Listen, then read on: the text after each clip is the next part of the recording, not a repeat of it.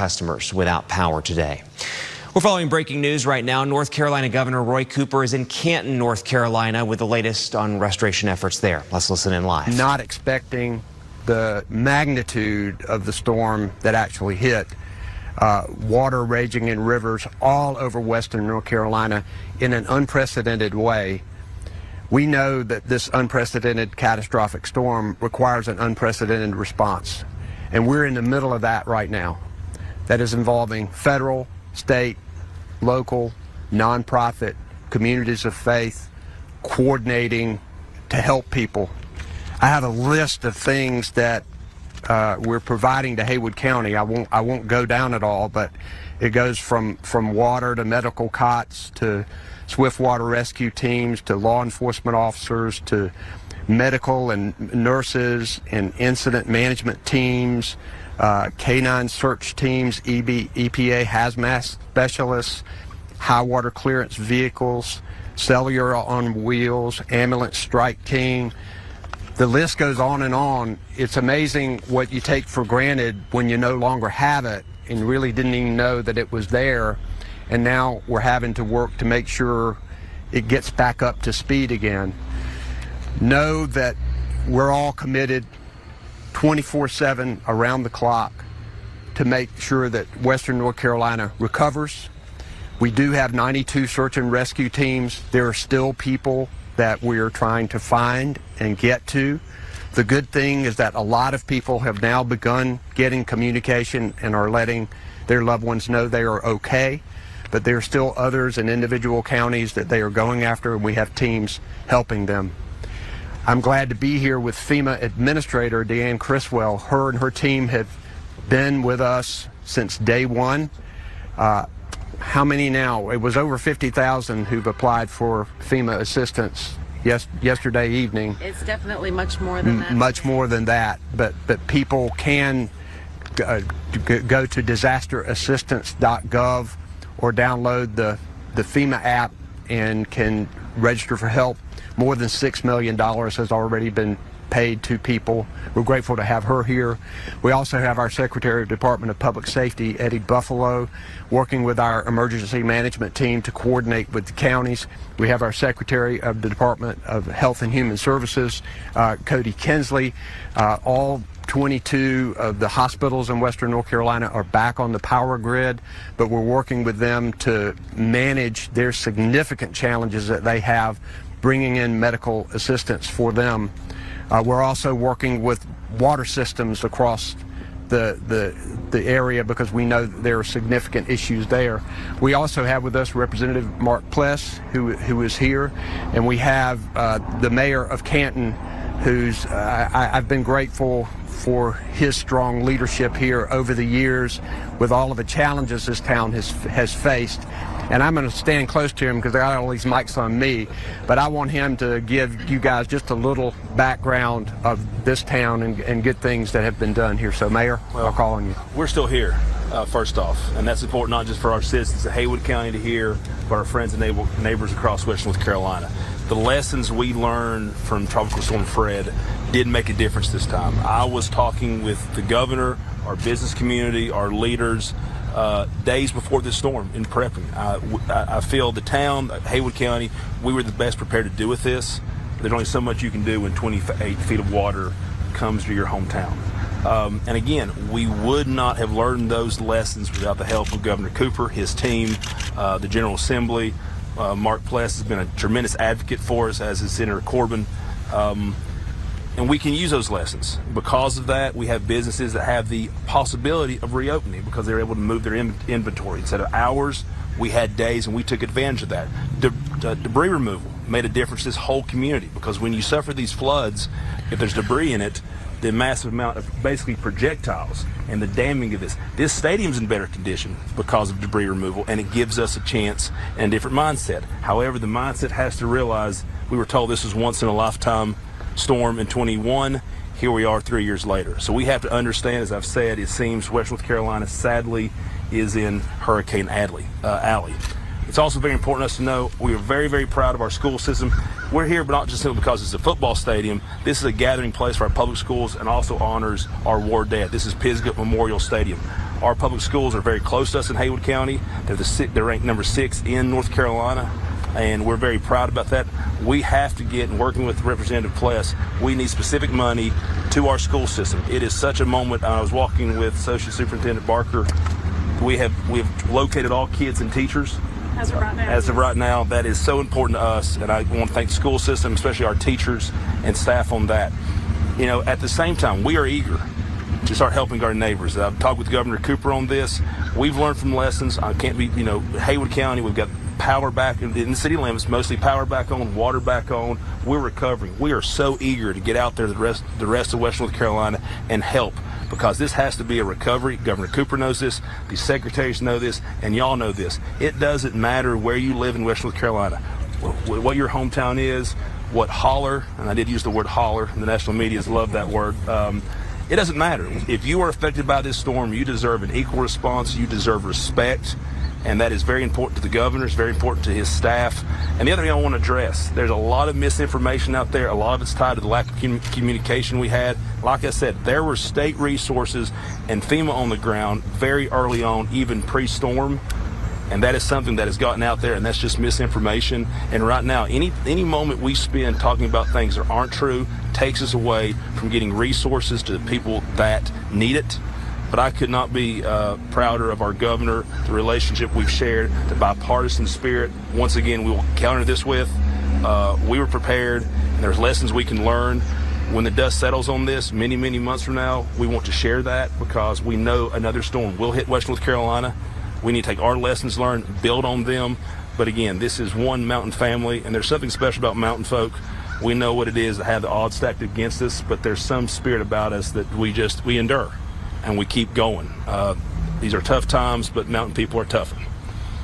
Thank you, Mayor. I know the coach wants to get Pisgah Bears back to practice again, so we've got to find a way for that to happen. We'll take your question. Let's go to Corey first.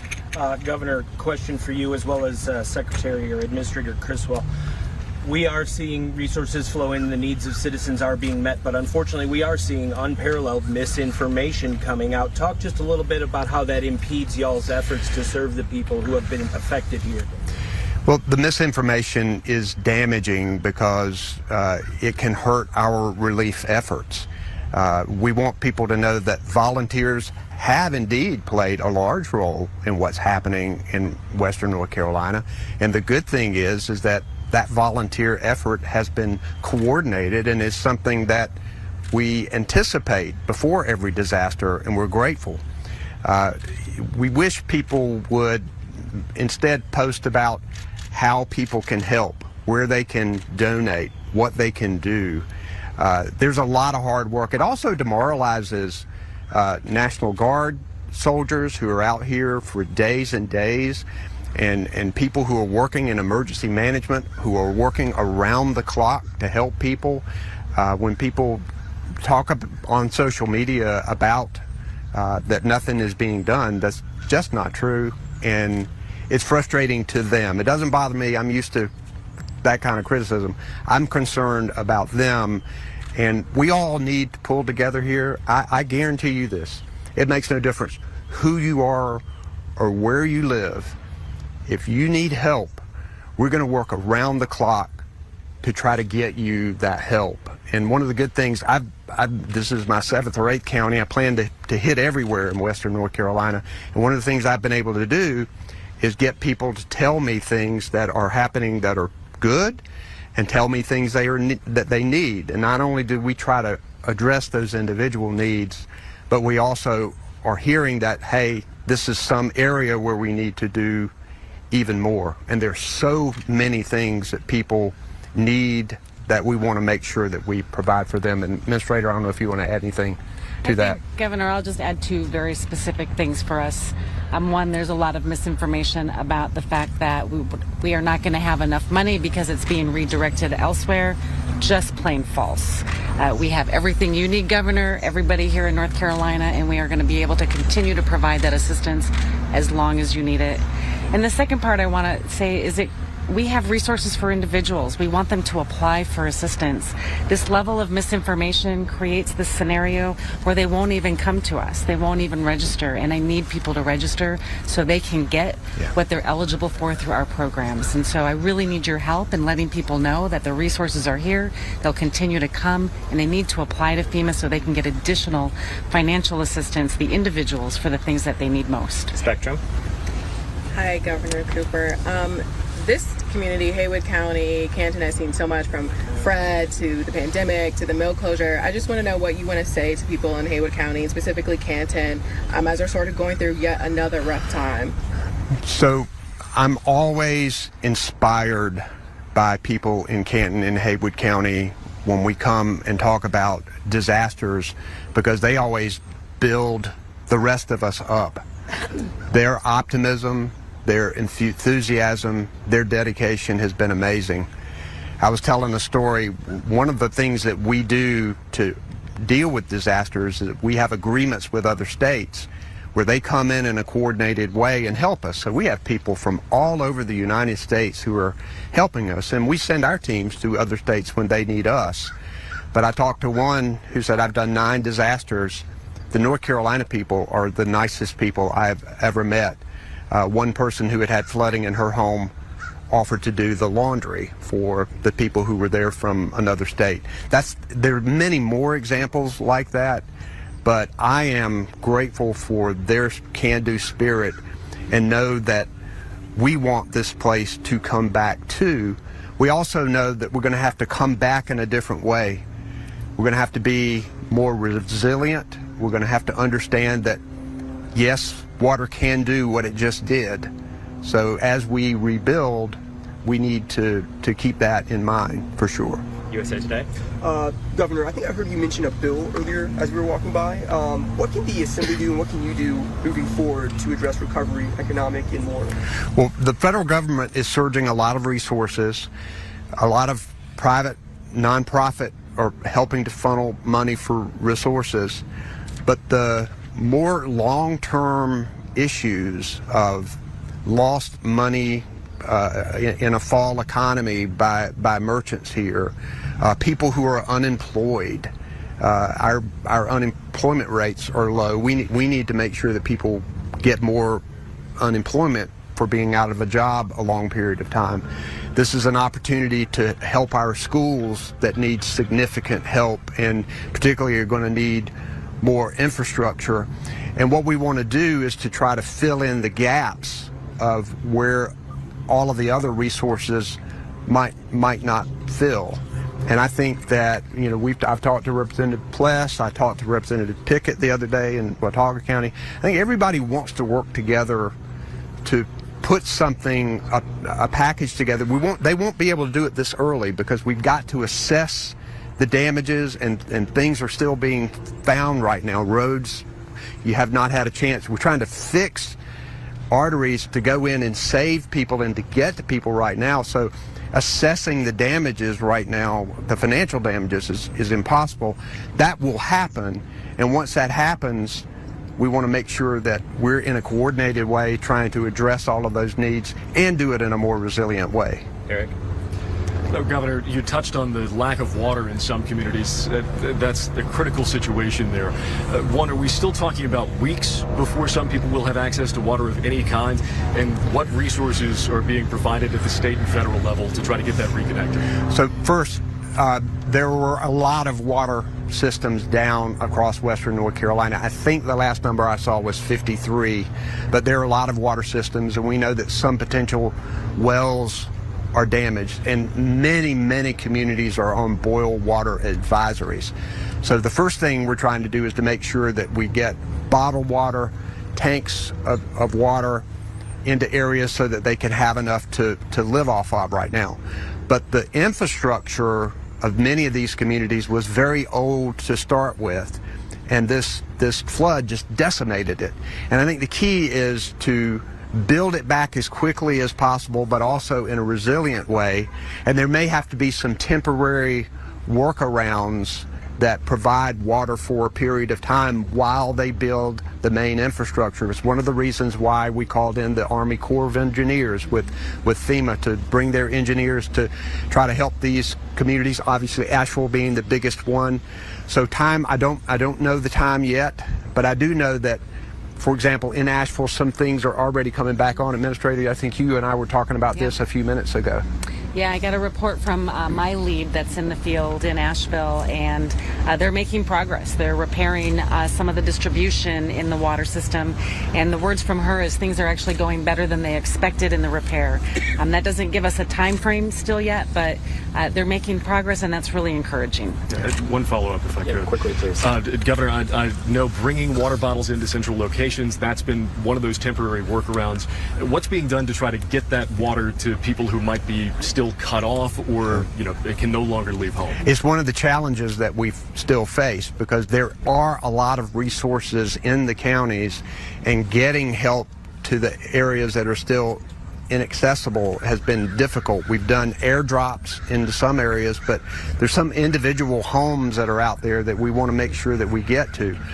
One other misinformation has been the military resources. We have activated those military resources and are integrating them into our response here. And one of the things that they will be helping us with is that last mile effort, getting somebody who in one house, in one place, to try to help them there. And I'll tell you this, one thing I know about mountain people, a lot of mountain people are proud, and a lot of mountain people don't want to ask for help. And I would ask people and neighbors to try to encourage people to ask for help, to file for FEMA resources, to try to get as much help as they can, because I'm sure they've never experienced anything like that. Rex? Governor, as noted, the cell phone communications has been a real challenge in this situation here. You've heard from the mayor about that and others, I'm sure. Are there already discussions at the state level about making the cell phone communications in situations like this more sturdy? And if so, what would those things be? How would you do that with some backups, or just making it sturdier? Because as the mayor notes, we're now in Hurricane Alley. Well, first, we're pushing them to get it back on, and that's an hour-by-hour push to get deployable resources, to give temporary help and connection to fixing towers, and the multiple agreement they have. If that, say, a Verizon gets up a tower, everybody can use it, trying to get the resource out there right now. But for both cell phone and electric utility, where the grid has been absolutely destroyed in some communities, we've got to be more resilient in a permanent way. And the challenge is that it is more expensive to run lines underground and to make it more resilient in other ways. And Western North Carolina is such a special place. It is not only special for many of us with memories of many places that we've seen them washed away, and that's really hard for people who live here. It's hard for people who live all over North Carolina, who love Western North Carolina. But we think this investment is important not only for the people here, but for the economy of our state. Because this is a place that people want to come and want to be. So I will certainly be advocating for long-term investments that are more resilient here. And I think there's a group of people who all of us want to work together to do that. Last question, Vicki. Yes, about the Canton Mill. We understood that there was supposed to be a transfer of ownership October 1st, which didn't happen. So what do you hear on that? What do you hear about the wastewater treatment? Is it working? And what do you hear about any other thing? So my team has been working hand in glove with the mayor. Absolutely. I'm going to let the mayor, because the mayor knows every detail about it. I know a lot of details about this. The mayor knows every detail about First off, Vicki, we know from 0 hour until right now, as it concerns about rebuilding our economy, and whoever's going to be occupying that site, Governor Cooper and his team, the Department of Commerce, everyone has our back. That has been a constant. The Attorney General Stein, his team, across the board. What we know right now is that property is still owned by Pactive Evergreen. And while it is in their ownership, they have responsibilities to the town, they have responsibilities to the state, to the EPA, to DEQ. Our understanding is that wastewater suffered catastrophic damage. My understanding is that Pactiv is currently working to fix that. It was engulfed with water, but the responsibility to not only treat and run our wastewater, but You've been listening to Canton Mayor Zeb Smathers, FEMA Administrator Deanne Criswell, and North Carolina Governor Roy Cooper in Canton. Let's now join Spartanburg County leaders speaking about the response to Hurricane Helene in Spartanburg County. Groups, organizations, and so many others, we really do appreciate your support and your prayers during this time. One statistic that we haven't been able to share so far in these daily press briefings that we'd like to share today is just the overwhelming amount of 911 calls we've received just over the past week. So the week before Hurricane Helene occurred, we had 4,843 911 calls. From September 27th until today, we've had 9,062 911 calls. That means that call volume has more than doubled. We have seen an uptick in some crimes since the hurricane happened, those crimes being property crimes and domestic violence. Again, these 911 calls have increased tremendously. In fact, the first day of the storm, we answered more calls than we normally do in a 4-day period, and in just the first hour, we answered the amount of calls we usually answer in a weekend, which was 2,800. Some of the biggest concerns we're hearing, and these are concerns we're hearing through our unmet needs urgent line that we are encouraging residents to use, especially after hearing those very large 911 call numbers. We've been taking a lot of calls through this unmet needs line over the past several days, easily more than 1,000 calls. And some of the more common concerns are medical related, including access to oxygen and insulin. Other folks are running out of food and in some cases are unable to leave their homes to get any food. Spartanburg County, along with the United Way of the Piedmont, are working to address these immediate needs, providing food, water, ice, pet food, toilet paper, feminine products, toiletries, baby needs such as diapers and formula, and other resources to residents who've called us for help. County employees and the United Way of the Piedmont have done an excellent job connecting residents to the resources they need, whether that is through the call center or even going door by door. We've had county employees going and knocking on folks' door, making sure they're okay and seeing what they need. We performed several welfare checks for folks who can't reach their loved ones or elderly neighbors for a variety of reasons, such as lack of transportation or downed trees across their driveways. We've received well over 100 calls about storm damage, mainly trees on homes. Some folks have been forced out of their homes altogether due to unsafe living conditions. The good news is our friends with the United Way are offering Airbnb vouchers for those folks who have been displaced, particularly those with children or medical needs or both. If you have been displaced, you could receive a 30-day free credit with Airbnb. Please call again that unmet needs line if you have been displaced. That number is 864-860-1644. Again, 864-860-1644. To provide more information about the kinds of assistance they're providing, I'm going to call Hannah Jarrett from the United Way of the Piedmont. Thank you. Hello, everyone. I am Hannah Jarrett with United Way. First, I just want to again thank all of our community partners and individuals who have stepped up in the aftermath of Helene. Our work has just begun to recover from this disaster and help local families reach stability and normalcy once again. So we launched our United for All disaster response efforts this past Monday, which includes a relief fund for families most affected by the hurricane in Spartanburg, Cherokee, and Union counties. Since we launched our assistance process on Monday, we've received over 1,200 requests for assistance from people who are impacted by the storm. So our team of staff and volunteers is working very diligently to respond to those requests and connect to community resources as well as financial assistance when eligible. It is taking us a little bit of time to get through all of that, so we appreciate everyone's patience. We are working as quickly as possible to respond to the overwhelming needs of our community. If you need assistance because of the storm, please visit our website at uwpiedmont.org/UnitedForAll. There you can find a link of a list of up-to-date disaster relief resources and more information about assistance through United Way of the Piedmont. As of the end of day yesterday, we had provided over $33,000 in direct financial assistance, helping cover costs related to hurricane impact, such as food, water, and shelter.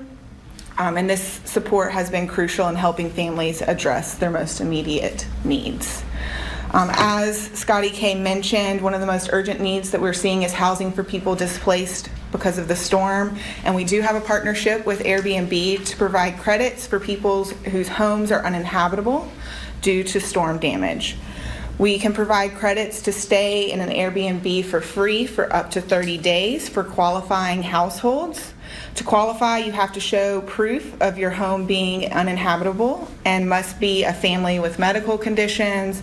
You have to have children in your household or need to be a first responder. You can apply by calling that Spartanburg County Unmet Needs line at 864-860-1644 or go to the form on the United for All webpage. And again, that's uwpiedmont.org/UnitedForAll. In addition to the resources and financial relief, United Way of the Piedmont has launched a donation and supply drive to gather essentials for those affected. We have both in-person drop-off opportunities and online donation options to make it as accessible as possible for our community to respond. Those donations will go to local organizations to restock their inventory, and collections will begin on Monday, October 7th. And that more information can be found on our webpage. We are also collecting volunteer sign-ups, so if you want to donate your time to relief efforts, please visit that website. If you want to help clear debris, if you want to pack and sort donated items, or distribute donated items, we would appreciate your help. Our financial donations are so important to this effort. With individuals and foundation gifts at this time, we have leveraged over $200,000 to help families in need, and that continues to grow. And we thank everyone for their partnership to help make this disaster response possible. We're here for you if you need us.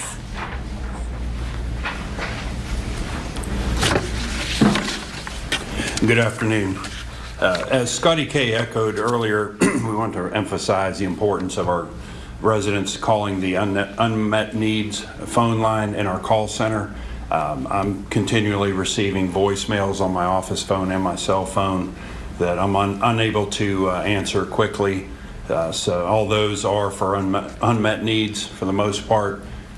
Just had a call, I just checked, we had a lady that was running out of oxygen when her oxygen tank was almost empty. I may not get those messages for quite some time, so again, we cannot emphasize enough to the public to please call the unmet needs hotline. We have quite a few operators standing by to take care of all those issues as they come in. The road to recovery is obviously a long one, but we are well underway. We're seeing more and more progress each day and actually each hour. Power outages from Duke Energy, we're right around 50,000 right now, 50,000 customers. I know there's other electric providers in the county, but they are reducing their numbers by the hour as well. So we are making progress. We feel we're turning the corner on the road to recovery. We have closed 2 of our pods, our points of distribution, just because the numbers did not indicate that we needed to continue to support those from the community standpoint. All those resources have been combined into one pod or point of distribution at the Spartanburg Community College Tiger River campus on East Main Street in Duncan. They do have plentiful supplies, but that pod will close once those supplies do run out. We will not be replenishing those supplies as we are seeing the need has drastically been reduced. Also, we are closing some of our unused shelters today. As of right now, the numbers we're seeing just don't warrant the significant manpower and resources that it's required to run a public shelter. So the public shelters will all be combined into the existing shelter at the Spartanburg Memorial Auditorium. And also the special medical needs shelter at USC Upstate Hodge Center will remain open for this time, and we're assessing that day by day by the numbers that of folks that are taking advantage of those two resources. We do have 5 meal distribution sites for those looking for meals: Dorman High School, Cowpens Elementary School, USC Upstate Hodge Center, Spartanburg Memorial Auditorium, and Landrum Baptist Church. Hot showers are also available at First Baptist Church in Lyman from 8 a.m. until from 8 a.m. to 11 a.m. and 4 p.m. to 7 p.m. Sorry about that. Again, 8 a.m. to 11 a.m. and then again from 4 p.m. to 7 p.m. Now we'll get an update from Spartanburg Water. Hi, I'm Jennifer Candler with Spartanburg Water. We want to share some good news with you. All of our ice houses except one are back online and providing ice, including those in Packlet and Woodruff. We do understand the continued need for water for those who still are without power and rely on wells. So all of our ice houses, except the location in Boiling Springs, have the ability to vend water. So beginning today, October 4th, water is free indefinitely at those ice houses that vend water for community members. So we have a location in Cowpens, we have a location in Packlet, and Woodruff. 12 total, 11 online right now. We want to really thank Duke Energy, all of our electrical utility partners in the county, and certainly the huge numbers of linemen and utility workers who have been working around the clock to bring power back to our treatment plants and facilities that have been operating with generator power. We've had several more facilities brought back online in just the last day. And lastly, we just want to continue to thank our Spartanburg Water family. They have been working diligently to make sure our community has reliable drinking water and wastewater services, and will continue to do so moving forward. Thank you.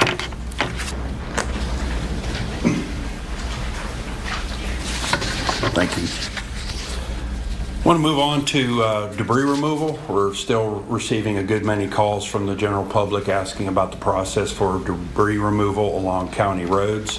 As we have noted several times, please bring your storm-related debris, woody debris, vegetative debris, trees, and branches, limbs to the side of the road. Do not put them in bags.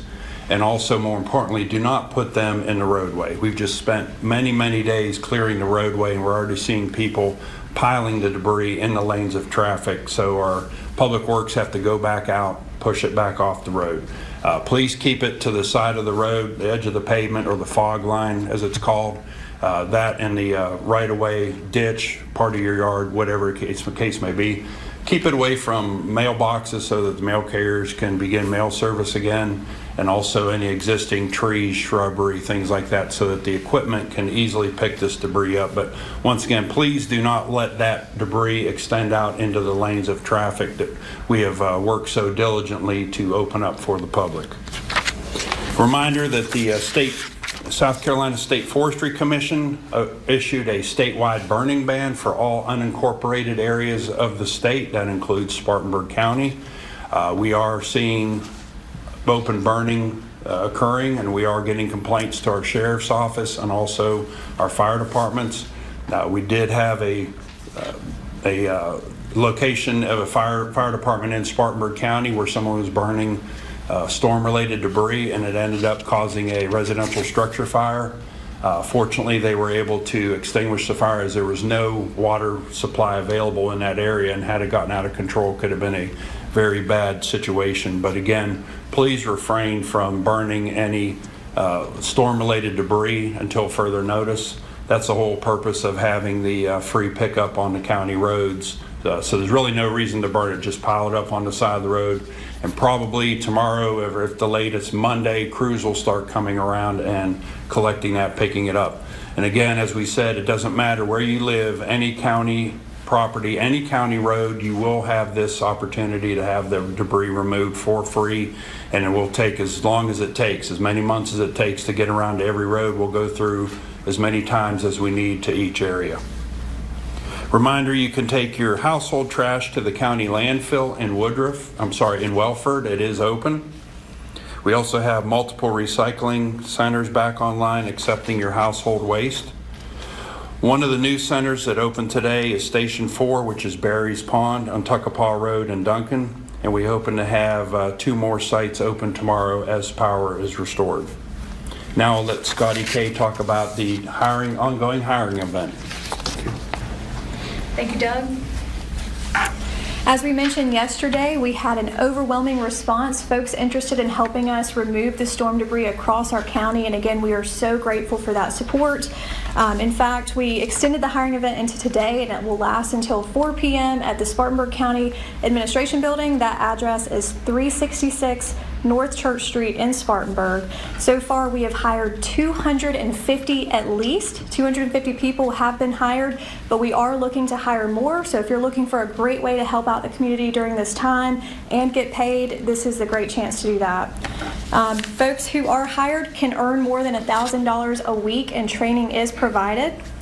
The primary job duties of a data collection or debris monitor include ensuring that only eligible debris is removed, loaded, and hauled, ensuring that the debris loads are properly contained in the loading containers, and monitoring the contractors and reporting any potential issues. The minimum qualifications for this position include that you must be 18 years of age, you must have a personal vehicle, insurance, and a cell phone, and you must have the ability to work in the outside elements for long periods of time. Now we want to touch on some disaster unemployment assistance.